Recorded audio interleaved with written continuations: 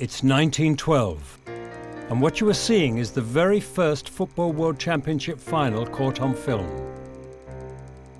Conventional wisdom has it that England have been world champions just the once, in 1966. But within this unique footage lies the secret of two World Championship titles long forgotten. When England beat Denmark in the final of the 1912 Stockholm Olympic football tournament, the World Championship was theirs for a second time. In these pre-World Cup days, when the Olympic football tournament was the world's premier competition, England were the original masters, the inventors and the most influential nation in the evolution of the game.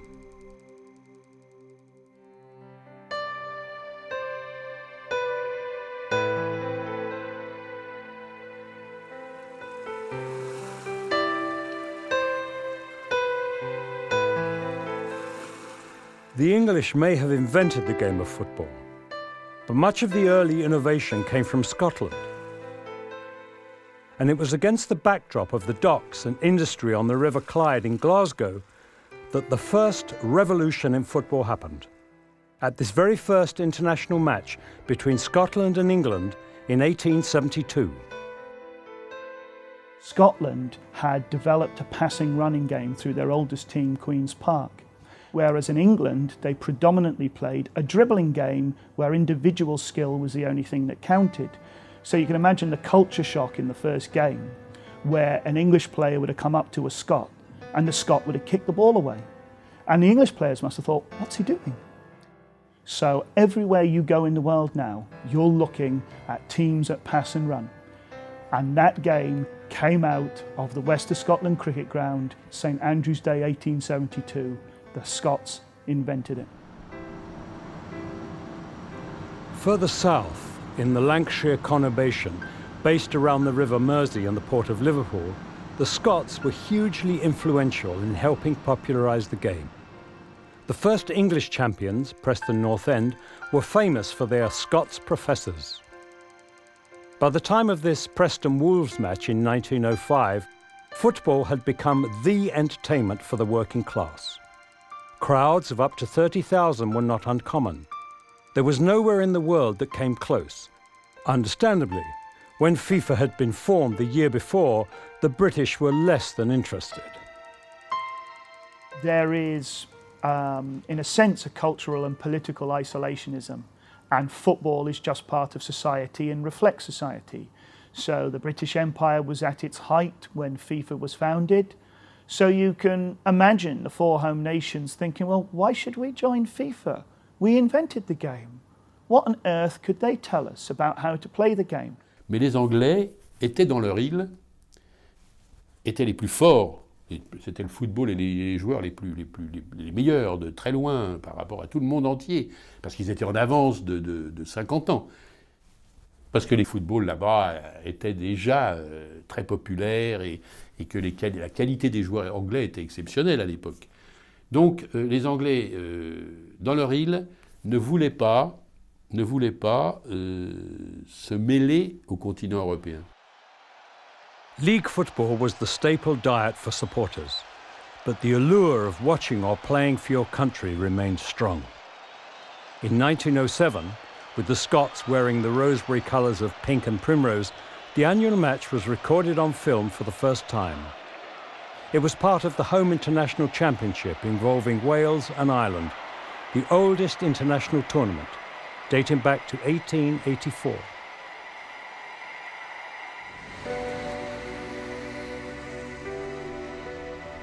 In 1908, a second tournament was added to the calendar, when football was included as an official sport at the Olympics for the first time, in the London Games of that year. Great Britain was represented by the England amateur side, then the equal of the professionals. This England team not only became the first official world champions at the London Olympics, but they also played a pioneering role in the spread of football around Europe. The tours by the English amateurs were fundamental to the development of the game in continental Europe. The Central European cities of Prague, Budapest and Vienna were especially favoured destinations. In Italy, the English influence was also strong. And at the time of this Italy-France International in 1912, the most important figure in Italian football was a man called Vittorio Pozzo, who had learned about the game while studying in England. Pozzo was the coach of the Italian team at the Stockholm Olympics, where he met an Austrian called Hugo Meisel. Together, they would change the course of football in Europe. Nasce una lite terribile nella Federazione Italiana Gioco Calcio, si dimettono tutti, l'Italia era iscritta, allora dicono a Vittorio Pozzo una settimana prima: porti la squadra a lei che sa le lingue. Capirai, no? Mica porti la squadra a lei perché si intende di calcio, porti la squadra a lei che sa le lingue. Erano stati scelti 22 giocatori, c'era già il canonico elenco dei 22, rispondono alla convocazione, pensate, soltanto in 15. At the Stockholm Olympics, Meisel invited an English coach called Jimmy Hogan to Vienna. Hogan was to have a profound effect on football in Central Europe, helping to develop a distinctive style that became known as the Danubian School. In this pre-war amateur era, England remained unrivaled. The Olympic final may have been the World Championship, but the FA Cup final at the Old Crystal Palace was still the greatest sporting spectacle on earth. In 1913, a world record crowd of 121,000 came to see the two great club sides of the era, Aston Villa and Sunderland. During his stay in England, Pozzo had been greatly influenced by the passion and the physical nature of the game, which was in contrast to how most continentals played. Ammirava quel tipo di gioco maschio, vigoroso, però non violento. Il calcio per lui, l'aveva imparato in Inghilterra, il calcio per lui è un moralista, perché permette la forza, ma non la violenza, non l'attacco proditorio, non la frode.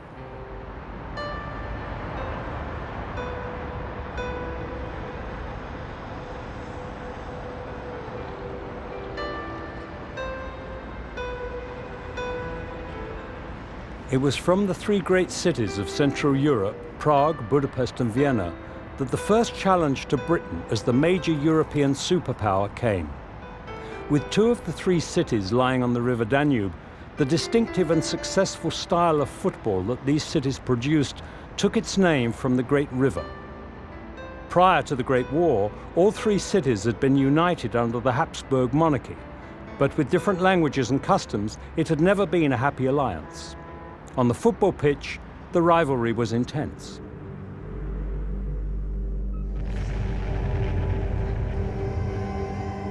Millions died in the Great War fighting over a small strip of land on the Western Front. But for the peoples of Central Europe, the end of the war saw the whole-scale redrawing of national boundaries.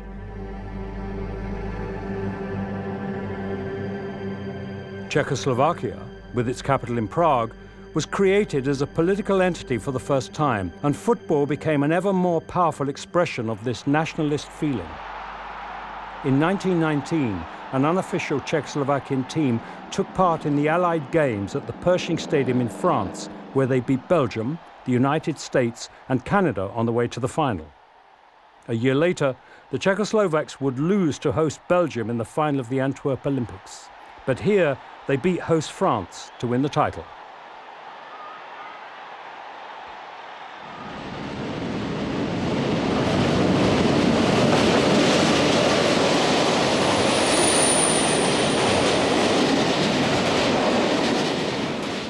Outside of Britain, Prague had one of the most sophisticated club networks on mainland Europe.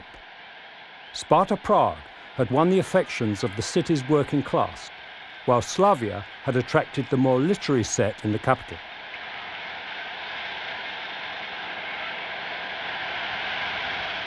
By the mid-1920s, footballers from all over Europe were being enticed to play for them as the two struggled for supremacy before huge crowds. Já sám si pamatuju, že v Budějovicích v jedné hospodě, když Sparta prohrála nebo Slavie prohrála, tak vždycky ta strana, která vyhrála, postavila té druhé straně rakev, k tomu svíčky, přeto se napsalo prostě zemřela v požehnaném věku AC Sparta nebo SK Slavia. A dokonce se stávalo, že přišel někdy i kněz, aby prostě tomu obřadu smutečnímu dal prostě takovou, řekněme, aby to opravdu vypadalo jako pohřeb, jako rozloučení smuteční. By the mid-1920s, the idea of a European Cup for clubs was gaining strength, thanks largely to the efforts of Hugo Meisel. In 1927, it became a reality when Sparta Prague met Rapid Vienna in the first final of the Mitropa Cup. The present European Cup may date from 1955, but the very first European champions were not Real Madrid but Sparta, who won this final. Over the following 12 years, the Mitropa Cup captured the imagination of mainland Europe. No to byla vlastně jediná velká mezinárodní klubová soutěž. Znova opakuji, že to byl vlastně Liga mistrů, pohár mistrů a pohár UEFA, až v tom hráli třeba 3 až 4 mužstva z každé země. Pravidelně Itálie, Rakousko, Jugoslávie, Československo, Švýcarsko. Ty hráli úplně pravidelně.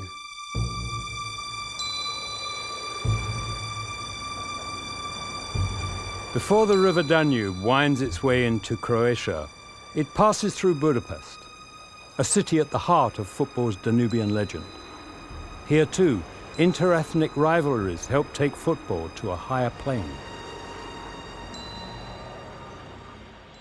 The predominantly Jewish club MTK Budapest won 10 titles in a row between 1914 and 1925, coached by Jimmy Hogan. The Hungarians were famous for their skillful short passing game. In 1928, Ferencváros, the club of the German community, won not only the Hungarian Championship and Cup, but also the Mitropa Cup, the first of only 6 clubs to do the fabled treble of League, Cup and European Cup.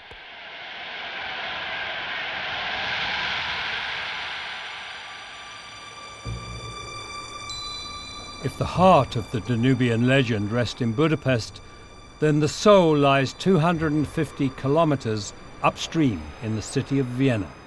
It was here that this legend was born and where it reached its zenith. 1920s Vienna was a hotbed of political intrigue. The Social Democrats of Red Vienna created a sports movement based on the amateur ethic that they hoped would bolster working-class solidarity. They were skeptical of big clubs like Rapid, who, although working class in origins, played in what the Social Democrats perceived as a bourgeoisie league. They were fighting a losing battle. In 1920, Austria became the first country outside of Britain to accept professionalism, as football became a major spectator sport. 3 years later, a crowd estimated that 100,000 watched the Italy-Austria match in Vienna, a continental record that stood until after the Second World War. Football in Central Europe was rapidly approaching the standard of the British Isles. By 1931, it was arguably as good, and the legend of the Austrian wonder team was born that year, after Scotland were beaten 5-0. Anglie, Rakousko, Československo a Maďarsko, Ungarn. Tak to byly podle mýho názoru tenkrát nejlepší tým, žádný Švédsko nebo tohle, to všechno to neexistovalo. The wonder team was the creation of Hugo Meisel, who, as well as running the Austrian Football Association, was the team's coach. Die beiden Kapitäne, der Ungar Sarosi und der Österreicher Naus, begrüßen Sie. From 1931, Austria were beaten just twice in the next 3 years, and they were unlucky to lose one of those to England in London in 1932. Indeed, that heroic defeat only added to the mystique that grew up around the wonder team. Like Hungary and Czechoslovakia, the Austrians relied on sublime skills learnt on the street, shunning the more physical aspects of the game. But therein lay its downfall, a downfall that was to test the friendship of Meisel and Pozzo to the limit.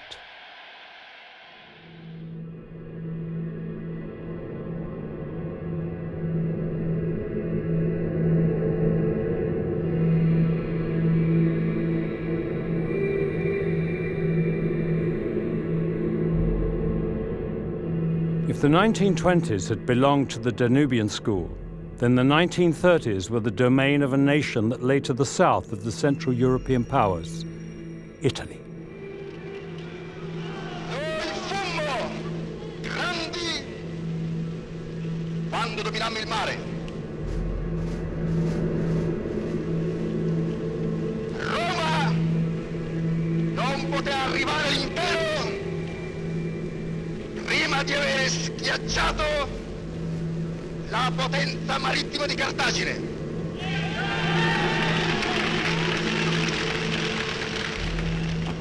More than any leader of the time, Mussolini realized the political value of sport.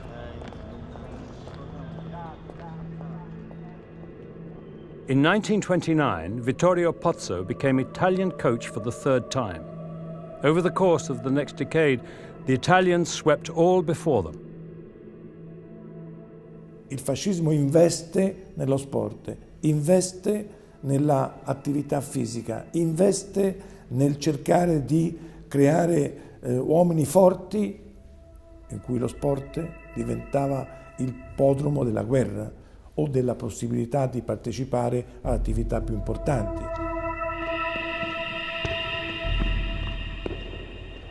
Pozzo ha usato Mussolini perché il fascismo dava anche questa carica nazionalista.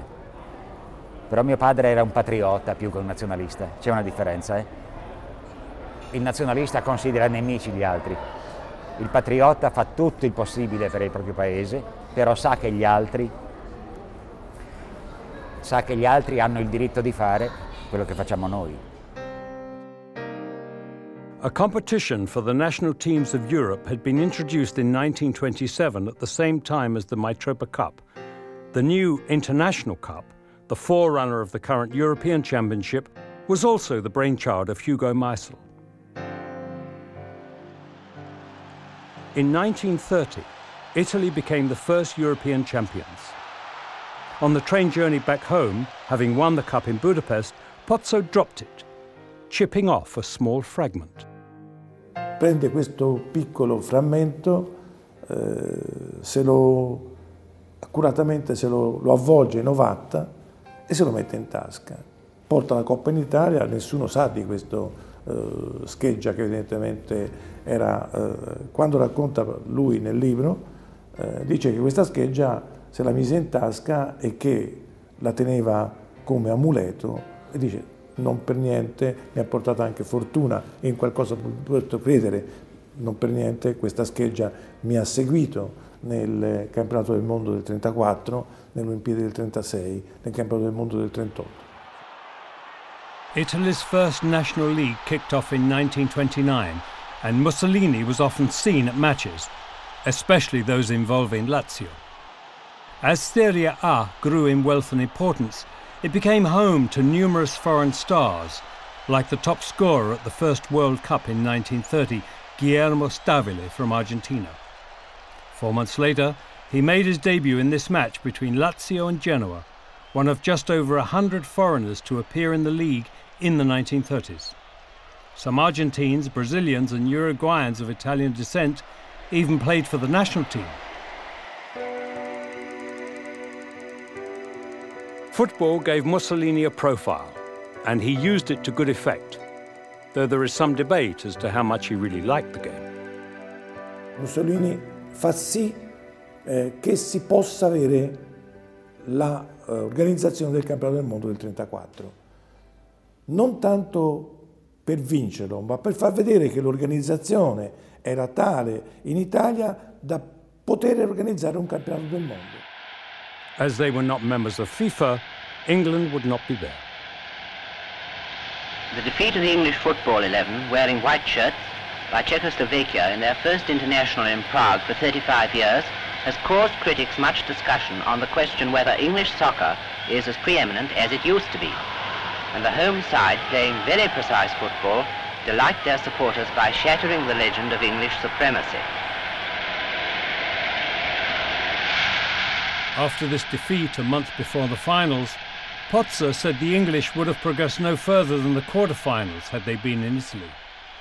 In the event, the 1934 World Cup was overshadowed by controversy, especially the alleged manipulation of referees by the hosts. Nowhere was this more evident than in the semi-final between Pozzo's Italy and Meisel's Austria.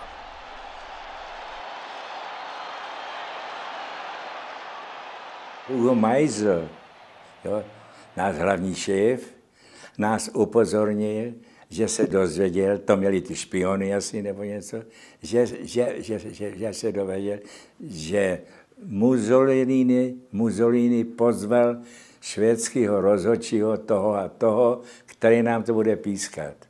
Rozumíte tomu? Tak si dávejte pozor a my si dávali pozor. Ten nás tak podvedl, takový podvody, co dělal. Jo. Já si pamatuju na okamžik, že oni nám dali první gól a ty italský hráči z 3 metrů ho vzali, rozumíte, toho našeho, a donesli ho až do gólu a on odpískal vlastní gól. The incident ended the friendship between Pozzo and Meisel. That goal also meant Italy were in the final, where Eklund, the controversial Swedish referee, was again in charge, which did little to quell suspicious minds. Italy faced another of the Danubian school, Czechoslovakia. Having gone a goal behind, the Italians equalised with just 9 minutes left. In extra time, Italy scored the winner after a handball by Miazza was ignored by the referee. Italy were world champions, though on their return to Prague, the Czechoslovakian team received a tumultuous welcome. Za prvé, ty hráči byli vítáni ne jako poražení, ale jako morální mistři světa. Protože tehdy také tisk o tom psal, že švédský rozhodčí finále naše mužstvo poškodil. Italian supporters rally to Highbury to urge their men on to victory in the great international, and the stands are packed with some 60,000 spectators and tremendous enthusiasm. Fainting already? It can't be the heat, so it must be excitement or spaghetti. Prince Arthur of Connaught with the bearded Signor Grundy shakes hands first with England, wearing white shirts, then with the Italian team. In England, the World Cup had gone almost unnoticed. When the Italians came to London 5 months after winning the World Cup, it was billed as the match of the century. It later became known as the Battle of Highbury, as tempers flared. As early as the second minute, Italy were down to 10 men, through injury to Orsi. 3 up in less than a quarter of an hour. A nasty shock for the team which is referred to as world soccer champions. The Italians fought back, and although they lost 3-2, it was now their turn to consider themselves moral winners. Well tried, Italy. Isolationism was very much the order of the day in England. The English saw little reason to question their superiority, despite the growing number of defeats experienced abroad. Herbert Chapman, manager of the Arsenal team, was one Englishman who did follow developments on the continent. Along with his friends Meisel and Pozzo, Chapman was the third of the great Napoleons of interwar football in Europe. He joined Arsenal in 1925, a club that had yet to win a trophy. Football between 1920 and 1930, by and large, was dominated by teams from the north, and specifically by Huddersfield Town. And then Herbert Chapman, who had already guided Huddersfield Town to 3 consecutive league championships, moved to Arsenal. And within 5 years, Chapman had taken Arsenal to the 1930 FA Cup final, and then the following year they became the first London team to win a league championship.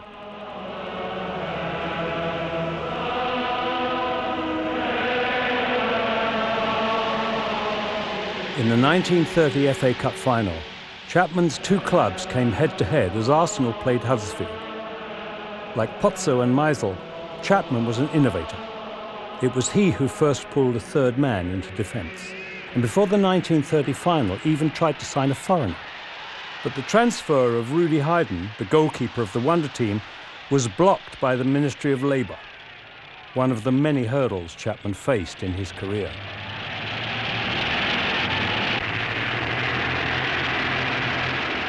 Famous for the appearance of the Graf Zeppelin, the 1930 final saw Arsenal win the first of 7 trophies. In a decade, they completely dominated. Here is Mr. Herbert Chapman, the famous manager, with his lads at Highbury. And now I'm going to ask him to introduce them to you. Mr. Chapman? I must apologise this morning. I'm so husky, I can scarcely speak. La-di-da-di-da, la-di-da-di-da, all good pals and jolly good company. Oh! Is that fine? In January 1934, Chapman died, age 58.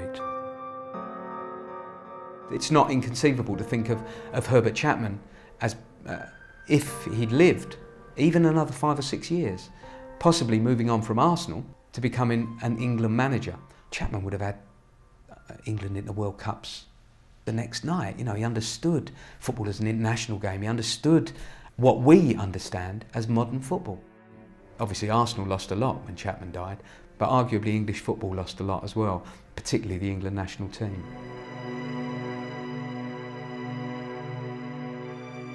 In an increasingly professional game, the strict adherence to the amateur ethic meant isolation had also been the name of the game for Germany, the biggest nation in Europe, though in 1936, Berlin hosted the Olympic Games.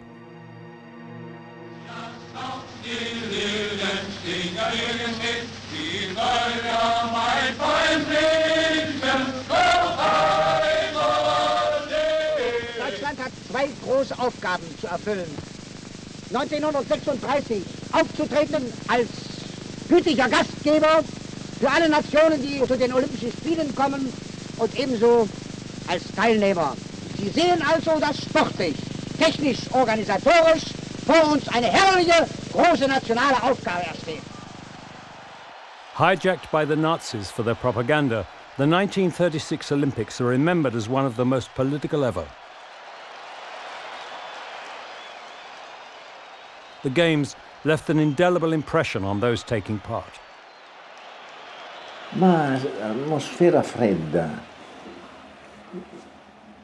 però non c'è mai stato nessuno che avesse gridato qualcosa contro o che avesse fatto piantato delle grane, no? Era un esercito, era tutto esercito. C'era Hitler, c'era sempre. Lei salutava così lui, noi salutavamo così, lui salutava così. Comunque, certo però che i tedeschi sono gente dura, Donna. The World Cup was now the premier football tournament, but the final between Italy and an Austrian team coached by Jimmy Hogan still attracted huge interest. Italy's win, playing a strong physical game, was celebrated as much as their World Cup triumph.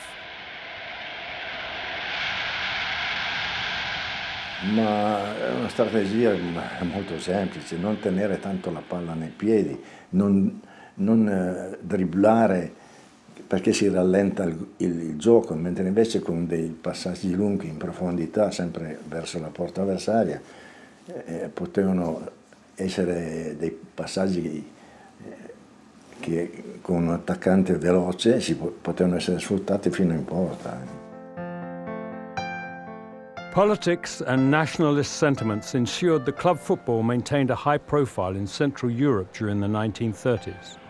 Prague, by then one of Europe's most fashionable capitals, remained a favoured destination as clubs competed for the best players on the continent. In 1938, thanks to the signing of Pepi Bican from Rapid Vienna, Slavia Prague won the Mitropa Cup.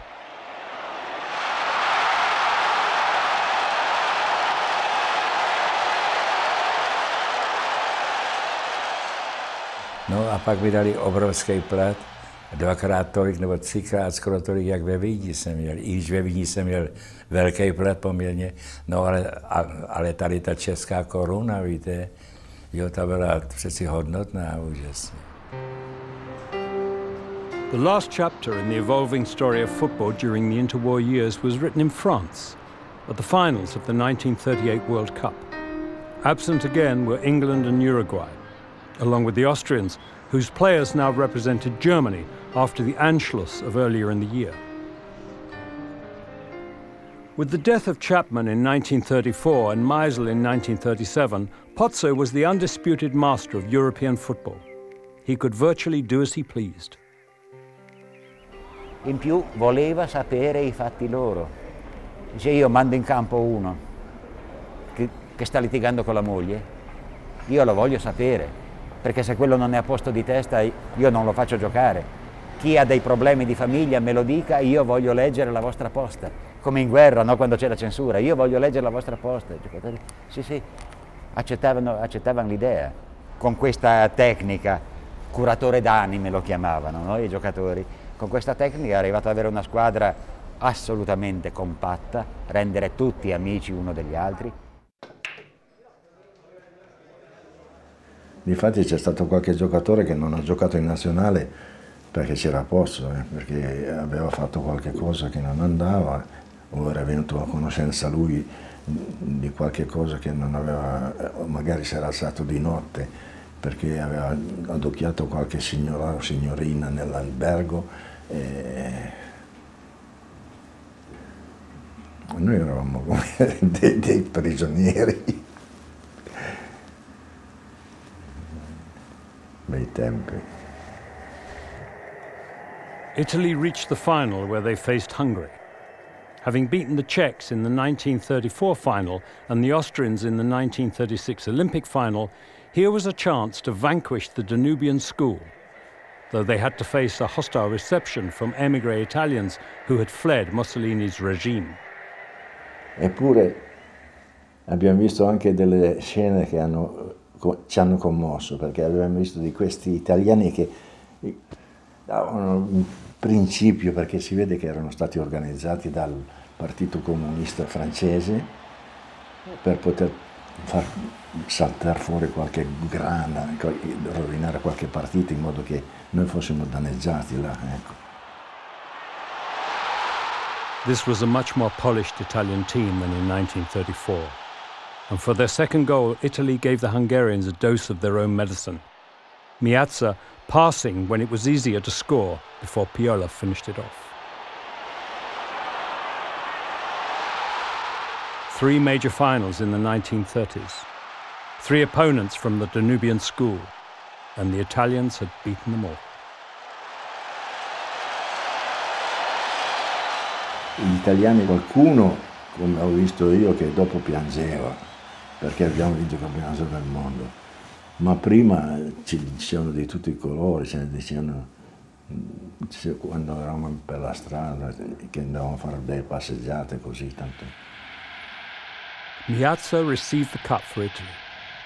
Pozzo had achieved something no coach had managed to do before or has done since: lead a team to 2 World Cup victories.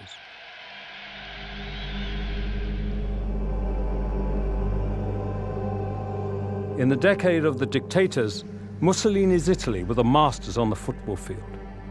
War in Europe put a stop to the World Cup and Olympics, but remarkably, football carried on almost uninterrupted in most countries until the conflict reached its savage worst in 1944.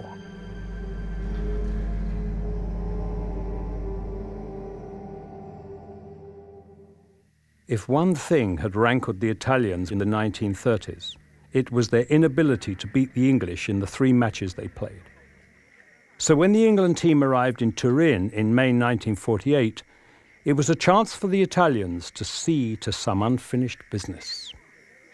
I felt that we probably had one of the strongest squads that England have had for a great number of years, and straight after the war, when people like Tommy Lawton, Ray Scarter, Wilf Mannion and Stan Matthews, Tommy Lawton were playing, and the team more or less selected itself.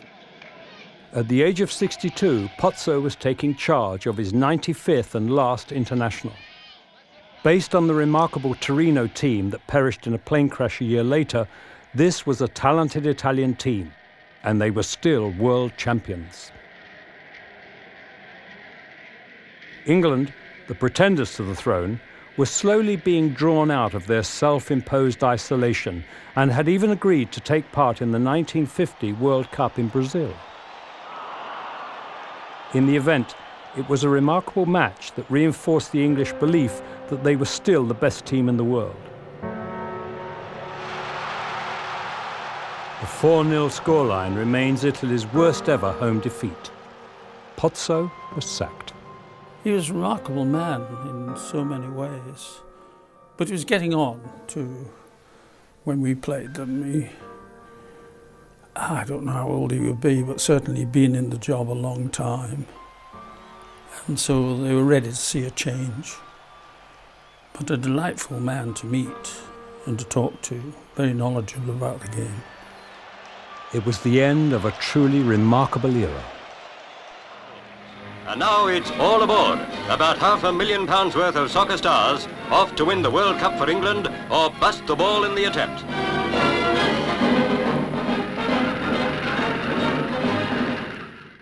England's first World Cup adventure was an unmitigated disaster. Far from winning it, they didn't even get past the first round. Winterbottom may have been England's first coach, but his role was limited. When I looked upon those games, I thought, how stupid we are. It's typical, we're isolationists in every way. We don't see the need for preparation. Whether it was lack of preparation, bad luck, or just the skill of the Americans, the disaster of the 1-0 defeat against the United States was seen as symbolic by the rest of the world, but only as an aberration by the English. It was just one of those games that when you play, and you could play them 99 times out of 100 and you know, probably win by 4 or 5 goals. I think we hit the woodwork on 4 or 5 instances in that particular game, and it was one of those games, the longer the game went, you weren't going to win it.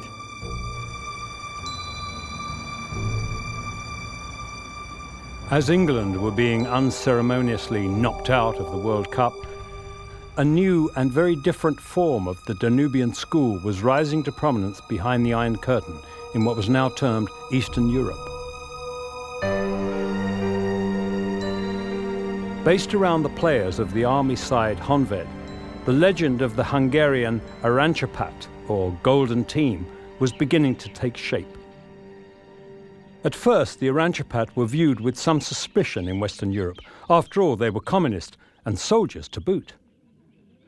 Valamiféle katonai kiképzésen estünk keresztül. Emlékszem, volt olyan eset, amikor kivittek bennünket egy lőtérre, ahol azt hiszem közülünk soha senki nem volt még, én sem voltam, és ott különböző fegyverekkel kellett célba lőni, de aztán nagyon gyorsan abba hagyatták velünk ezt a gyakorlatot, mert a lőtér környéke veszélyeztetve volt. The first signs that the Hungarians were developing into a formidable team became apparent to the West during the 1952 Helsinki Olympics.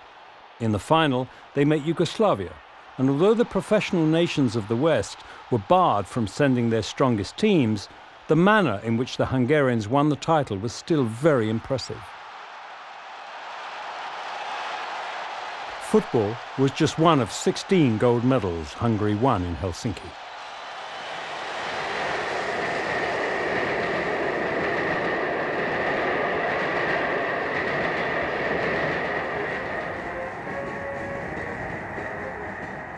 Hungary were placed third in the medals table behind the United States and the Soviet Union, a remarkable achievement for a country of just 9 million people. Naturally, they received a hero's welcome on their return. And naturally, the politicians were quick to capitalize on the success of Helsinki.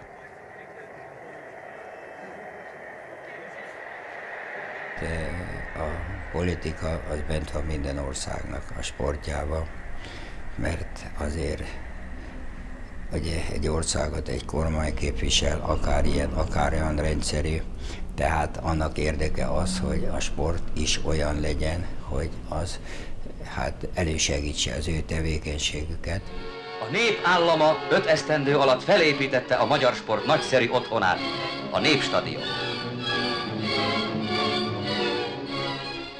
The most public manifestation of government backing for sport in Hungary came with the building of a huge new stadium in Budapest. In true communist fashion, it was called the Népstadion, the People's Stadium. The fact that many of the Helsinki athletes also helped with the building at some stage only added to the attraction when it was opened in August 1953. A Népstadion avató ünnepségének kiemelkedő eseménye a budapesti Honvéd és a moszkvai Spartak mérkőzése. A két csapatkapitány, Puskás Ferenc és Szimonyan, valamint a két edző, Szokolov és Kalmár Jenő zászlót és virágcsokrot cserél. The Arancsipat may have been building a reputation as the best national team in the world, but the Honvéd of Puskás & Co. were doing the same at club level. Hungarian football looks set to conquer the world. A viszony az egy kicsit egyoldalú volt. Mi kevésbé lelkesedtünk az akkori politikai helyzetért, mint ahogy a politika akkor lelkesedett a sport eredményekért. Gustav Sebes was the coaching inspiration behind the Arancsipat. It helped that he had so many world-class players in his team, but above all they were innovators. Players were given freedom to experiment, and within this group lay the genesis of the total football of the modern game. In November 1953, the Hungarians came to London to play England.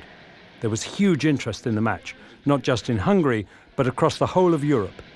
England's 81 years of invincibility at home to foreign teams looked decidedly under threat. The great Wembley match began with Wright winning the toss from Puskás and an exchange of courtesies of a very friendly character, which is how it should be, of course.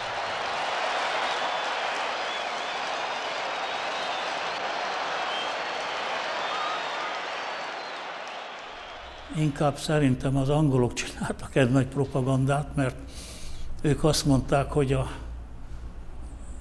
világ két legjobb csapata játszik egymás ellen. Tehát minket felemeltek melléjük, saját maguk mellé. Perfect coordination led to a goal for Hungary in less than a minute. The scorer's name is pronounced Hidikuti, I hope.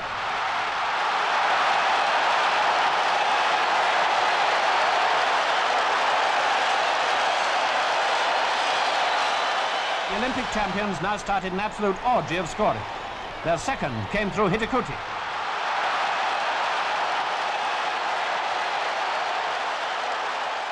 Their third was a real beauty. Just watch the smart footwork by Puskás.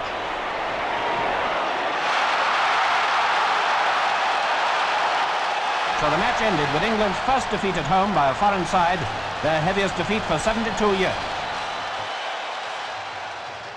6 months later, the Hungarians made the most important train journey of their lives. After 16 years, the World Cup was returning to Europe. Hungary had reached the final the last time it had been held in Europe. This time they were favourites to go one better. In their way stood a nation still reeling from the effects of war. It was ironic that when peace came to Germany, football stopped. During the war, it had continued almost uninterrupted. Amid the chaos and hardship, the championship did start again in 1948. With little other entertainment, football became hugely popular to a level not witnessed before in the country. Wie hier der frisch gebackene deutsche Fußballmeister VfB Stuttgart. Über 200.000 Begeisterte waren auf den Beinen, um ihre Meisterelf zu begrüßen und zu feiern. In 1950, Stuttgart was also the scene for West Germany's first ever international. Das Länderspiel habe ich mitgemacht gegen die Schweiz. Die Schweiz hat uns persönlich die Chance geboten. Wir haben in Stuttgart gespielt vor 103.000 Zuschauern. Wir waren stolz und glücklich, dass sie uns eingeladen haben, dass die Schweiz uns die Chance geboten haben. Beim Anpfiff durch den englischen Schiedsrichter Ellis herrscht noch leichtes Lampenfieber. Aber schon kurz danach geht die deutsche Mannschaft mit Volldampf zum Angriff über. And within the first 10 seconds of their first game, West Germany almost scored. Und jetzt kommt der entscheidende Moment des Spiels. In höchster Gefahr macht ein Schweizer Verteidiger Hand. 11 Meter. Ein Bombenschuss und Tor. Berdensky had got West Germany off to a winning start. Sepp Herberger had been appointed national team coach in 1936, a post he held for 28 years. No individual contributed more to the evolution of the game in Germany than Herberger. Ja, Herberger war ein alter Fuchs. Er hat immer gewusst, wo er den Hebel ansetzen musste, und hat auch die Mannschaft aufeinander mit ein paar Worten hat er uns zusammengeschweißt, dass es gar keinen Zweifel gab, dass jeder für jeden da ist und jeder das Letzte gibt. It was against this background that Herberger took his team to Switzerland for the 1954 World Cup. At the start, no one gave them a chance.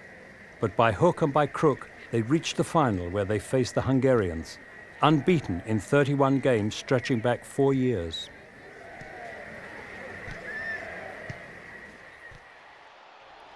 On the day of the final in Bern, it had been raining hard. It was the one thing that gave the Germans hope. They knew that man for man they were no match, but that the soggy pitch would make life difficult for their skillful opponents. The Hungarians had won the admiration of many in Western Europe, but there was a perception in the East that a communist country would not be allowed to win the World Cup. That left English referee Bill Ling with potentially the most difficult match of his life.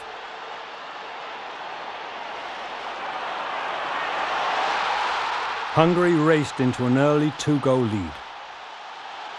But within 10 minutes, the Germans were back on level terms, though Grosic, the Hungarian goalkeeper, was clearly impeded as Germany equalised.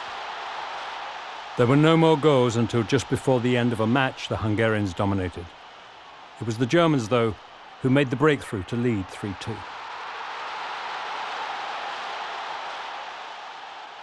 Ugye az az ominózus harmadik gól, amit a Puskás rúgott a befejezés előtt néhány perccel, amelyre mindenki esküdött, hogy nem volt les. Egyedül a játékvezető. Először érdekes módon, először gólt ítélt. Aztán valamilyen oknál fogva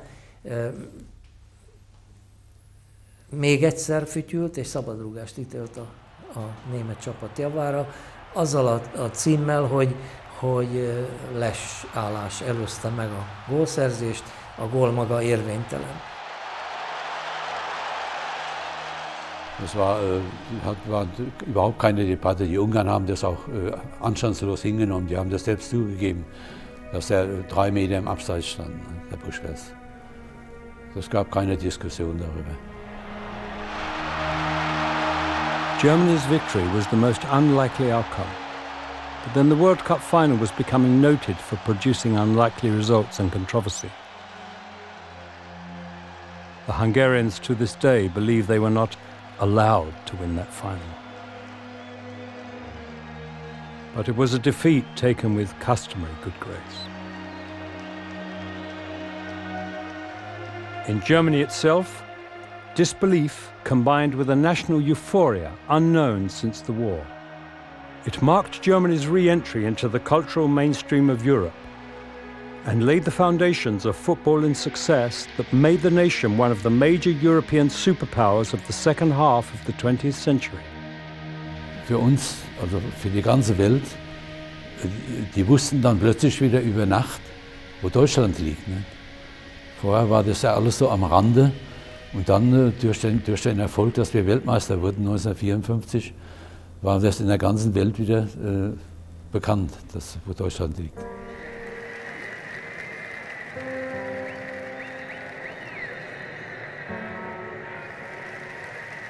Szóval ahelyett, hogy mi egy megnyert világbajnokságról beszélhettünk volna a labdarúgást kedvelő, szerető emberekkel, a vereséget kellett amit nem lehet megmagyarázni.